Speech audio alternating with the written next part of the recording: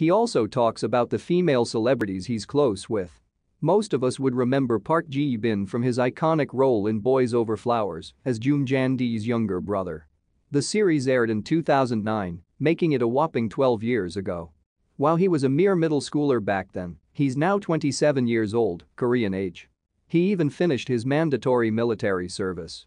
He recently did a pictorial with BNT magazine, showing off his mature side. What a total oppa.